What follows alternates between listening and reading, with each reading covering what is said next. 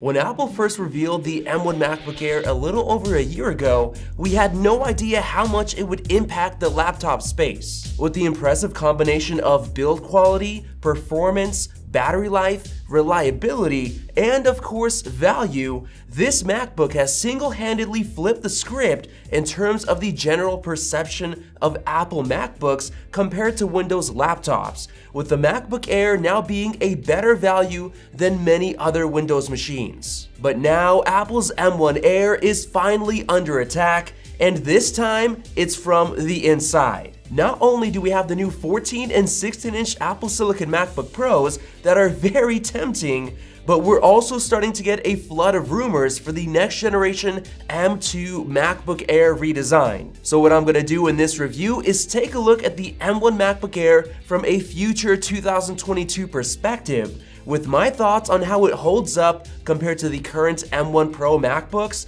as well as its eventual M2 chip replacement. So let's jump right into it. With the M1 Air now selling for only $900 on Amazon, there's no question that it's still a killer value and an excellent choice for students or anyone needing a reliable laptop. When we compared it to other Windows laptops in its price range, the MacBook Air always had better build quality, a much better trackpad, superior speakers, higher display quality, especially in terms of reflectivity, much better battery life, and almost always better performance in various different aspects. For example, it comes with the major benefit of having very high single-core performance, which gives you incredibly impressive web browsing performance compared to other laptops. But on the other hand, it also has enough performance to fly through many of the common productivity tasks like music production in Logic Pro, programming in Xcode, and video editing in whatever app you choose. And the beautiful thing about it is that it's completely fanless, which means zero fan noise and no worries about dust clogging up the heat sinks.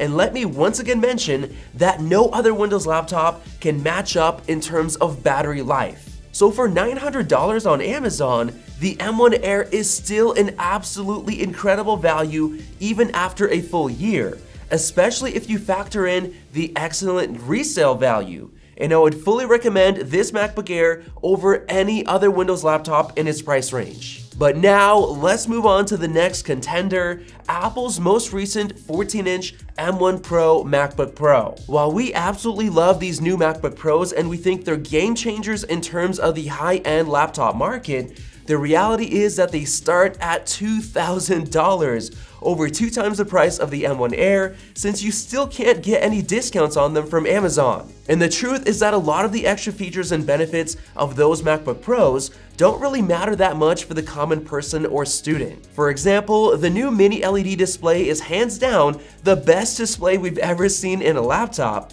but if you're a common user, you're probably not going to care too much about the 120Hz ProMotion refresh rate feature. And the new mini LED tech only really makes a huge difference when editing or viewing HDR content. So if you never watch HDR movies on your laptop, you might not even get to experience the crazy 1000 nit brightness anyway, since for regular use, that display goes down to a standard 500 nits, which isn't much brighter than 400 on the Air. And because of the way the new mini LED tech works, I personally have noticed blooming or glowing issues while watching movies like Dune. So the point that I'm trying to make is that the display on the Air is still really good since it supports True Tone and P3 color accuracy. And as far as the everyday use components like the trackpad and keyboard, they're basically the same, and they both have Touch ID. But the downside with the new MacBook Pros is that they're noticeably larger and heavier, which sucks for those people who really prioritize portability.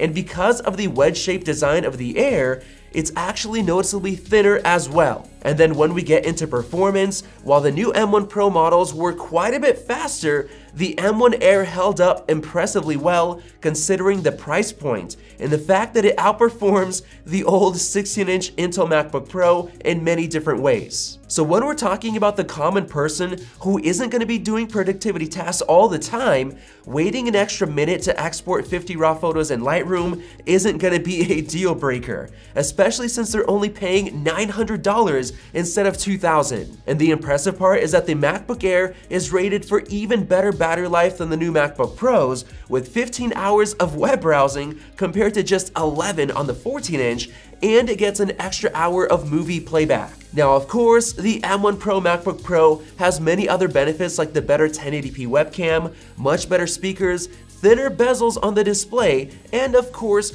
all of the extra ports including MagSafe, but paying an extra $1,100 for those features is a tough pill to swallow. So in my honest opinion, if you can't take advantage of those extra features and the extra performance on a daily or at least a weekly basis, then spending the extra cash simply is not going to be worth it, making the M1 MacBook Air the best choice for you, even though it's a full year old already. And this finally brings us to the last contender, the upcoming redesigned M2 MacBook Air. Now, I've been seeing some comments from people hoping that the new MacBook Air is going to come as soon as the spring of next year, but that's simply not true. First of all, the latest rumor from Ross Young, who has a 100% track record, shows that the new 27-inch iMac is going to be coming at Apple's spring event. So there's no way that Apple will introduce the M2 chip alongside that new redesigned iMac. So the next possible event after that for the M2 MacBook Air reveal would be Apple's WWDC in June,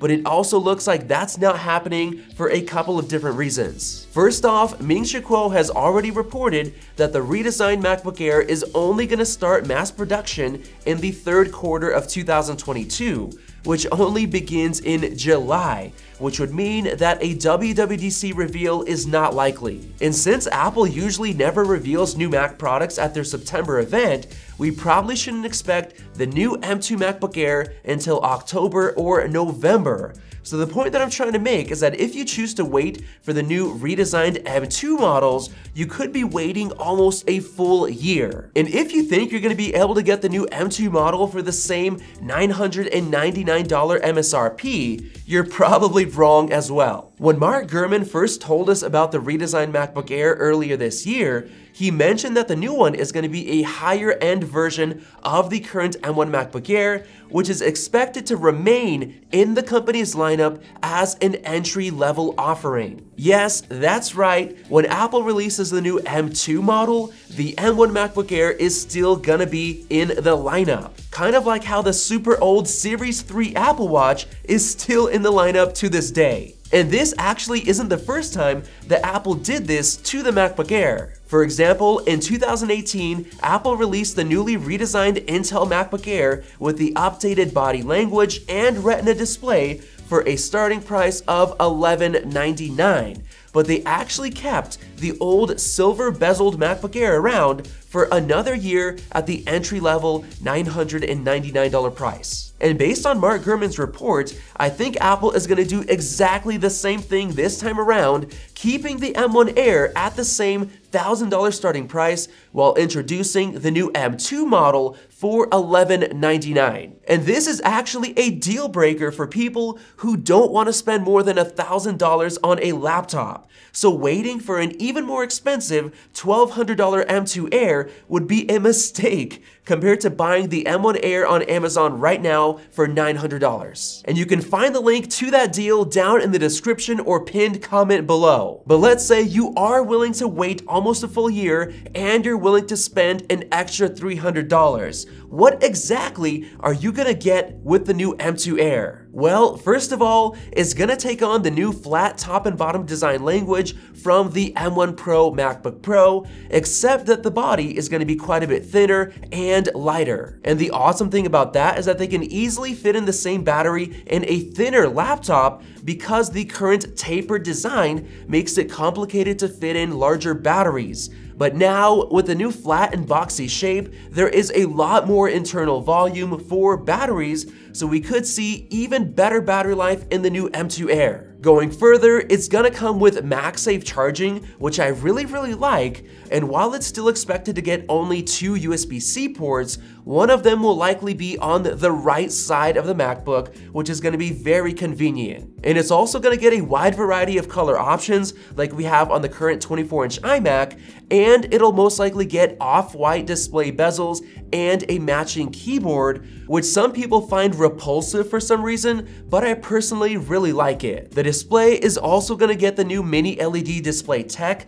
but it won't be getting the new 120Hz Pro Motion refresh rate feature. And while I'm not 100% sure if it's gonna be getting a notch or not, the latest rumors point to it getting a new 1080p webcam. But other than that, not much is gonna be different except for, of course, the new M2 chip. In a recent video, I estimated the performance of the M2, and I ended up with some pretty impressive performance results, with a decent boost coming to both the single-core performance and the multi-core performance, which is gonna help for productivity tasks, but likely is not gonna make that big of a difference for common stuff like web browsing. And the reason there won't be a massive jump in CPU performance is that the M2 chip will continue to have the same exact CPU layout with 4 high-performance cores and 4 efficiency cores. Now on the other hand, the graphics performance is going to get a huge improvement since we're expecting the M2 to get an extra 2 GPU cores, so we could see metal scores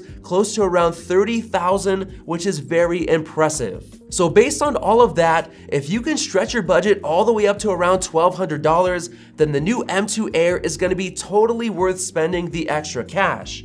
But if you're limited to under $1,000 and you don't really want to wait potentially up to a full year, then the current M1 MacBook Air is still hands down the best laptop you can buy right now, beating all of the Windows competition while still holding up impressively well compared to the new M1 Pro MacBook Pro. So hopefully you enjoyed our 1-year review of the M1 Air, and if you did, go ahead and click the circle above to subscribe for more videos like this one, and definitely check out our new MacBook Pro reviews right over there. Thanks for watching, and we'll see you in the next video.